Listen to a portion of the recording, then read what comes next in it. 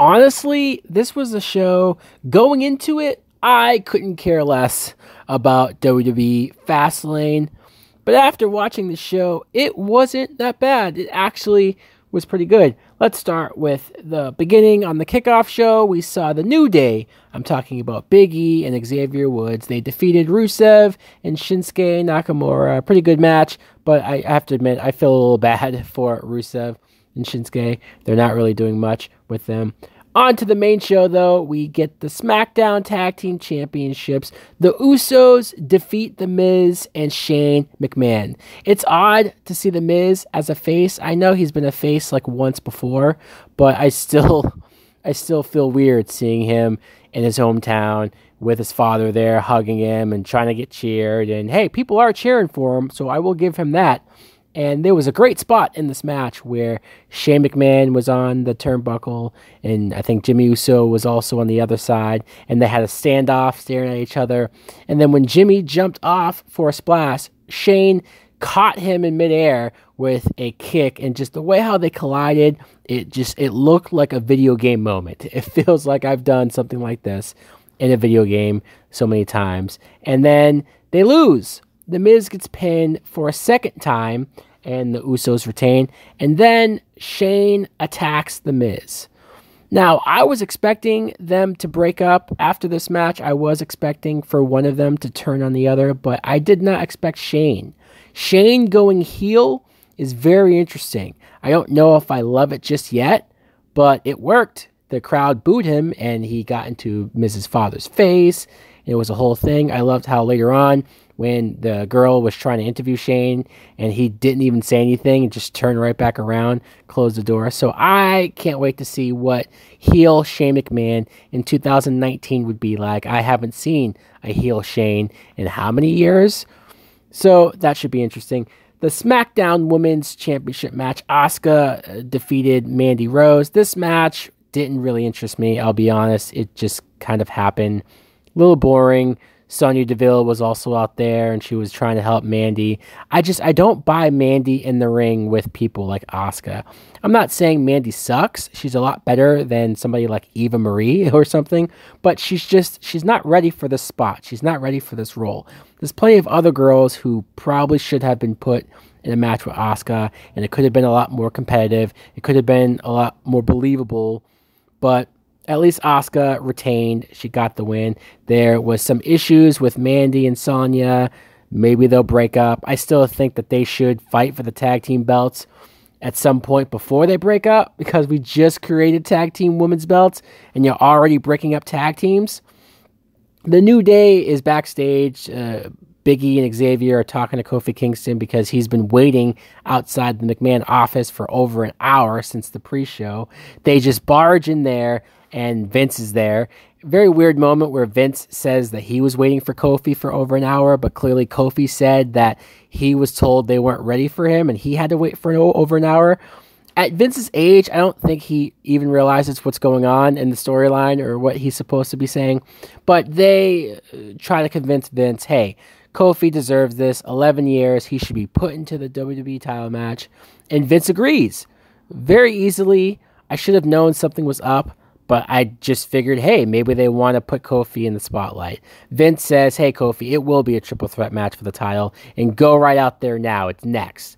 Kofi goes out there, gets a great reaction, until you find out that, no, it's not a triple threat match. It's not for the WWE title. This is a handicap match, and Kofi has to fight The Bar, Sheamus, and Cesaro. This I did not like. I get that they're trying to build momentum for Kofi and stack the deck against him to get people to cheer for him, but I don't think this is the way to do it. The fans started to chant boring, not because they were disinterested with Kofi. Clearly they weren't, but they just didn't care to see this. Nobody really wanted to see this. I don't think this did any favors for anybody.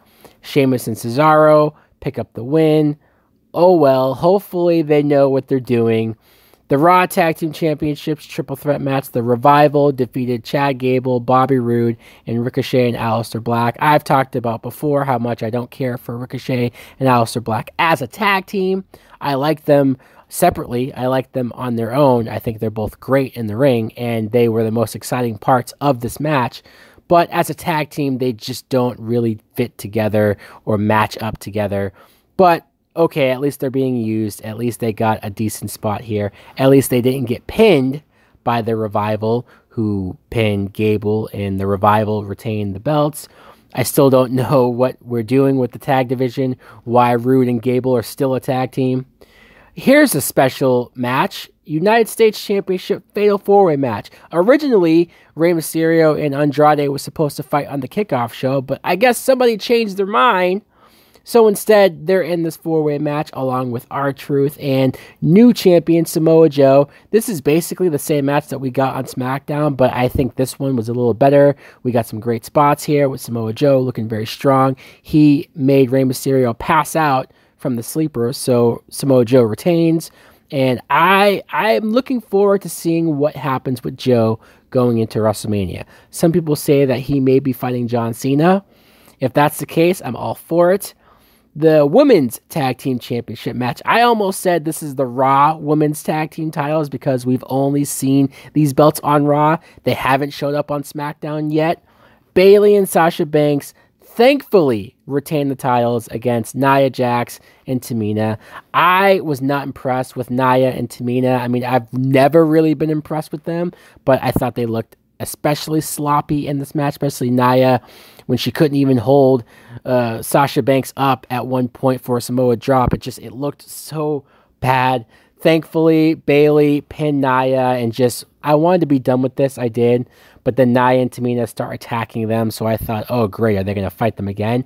I did like the spot of Beth Phoenix getting in Tamina's face. Beth was doing commentary, and she didn't like what she was seeing with them being attacked. She attacked Tamina. Nia attacked Beth. Then Natalya came out to help Beth, but she too got attacked. So I don't know what this is. I don't know if Beth and Natalya are going to fight Nia and Tamina, or if maybe Beth and Natalya are going to challenge Bayley and Sasha Banks at WrestleMania. Maybe it'll be a 3-way, but I think WWE has been doing way too many triple threats and 3-way matches lately, so maybe we should hold off on that. But I do like the idea if maybe Beth Phoenix will be getting involved or doing some return. WWE Championship match, Daniel Bryan versus Kevin Owens and Mustafa Ali. So this was a pleasant surprise. It was a triple threat match, just not with Kofi Kingston.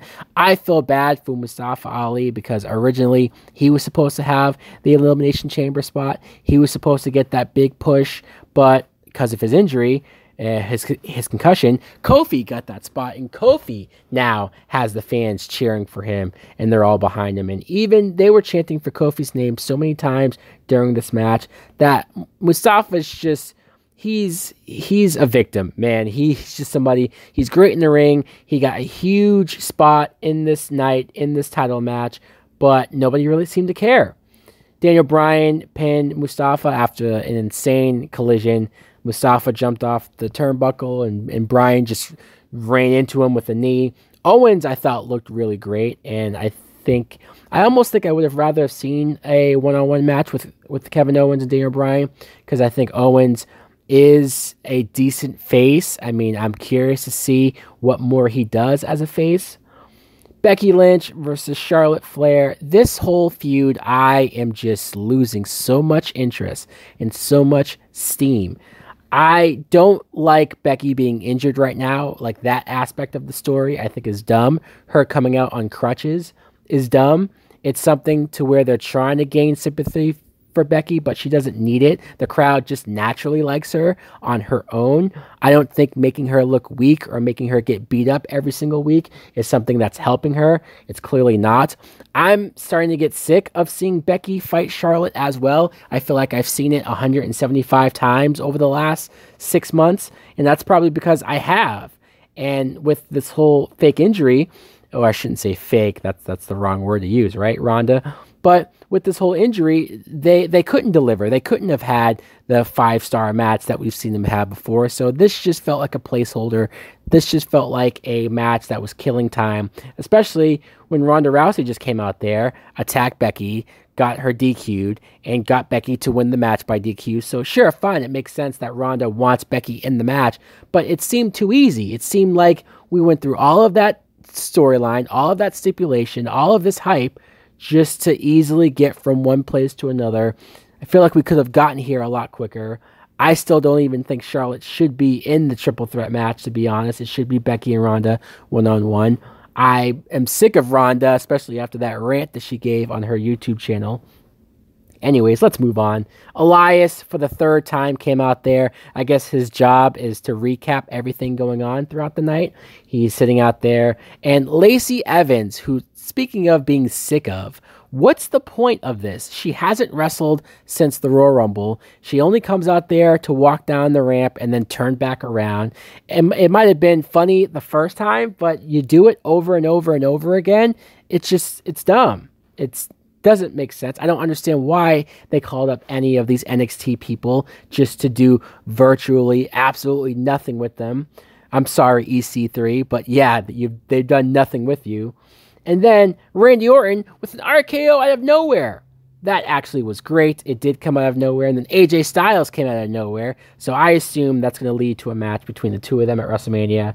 But our main event is a 6-man tag team match. The Shield versus Baron Corbin, Bobby Lashley, and Drew McIntyre. This match was great. It was. I almost forgot how much I missed seeing the Shield as a unit, as a group, in a 6-man tag. They looked great. They dominated. The crowd was super hot for it. I love the moments where they fought into the crowd, Seth jumping off of the balcony and doing all those crazy moves. I was worried and I was wondering if Ambrose was going to turn on Roman at certain points, but he never did. They did the Shield triple powerbomb 2 times, once through a table, once on Corbin. There was a couple times where I thought Corbin was going to get the pin on Roman. And speaking of, if that would have happened, that would have shocked me. That would have been unbelievable.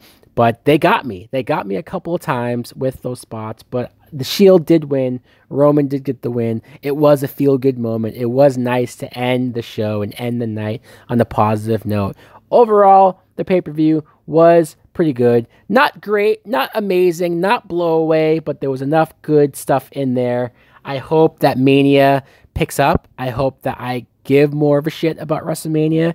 Obviously, if Ronda, Becky, and Charlotte are really going to main event WrestleMania, then we need to do something here.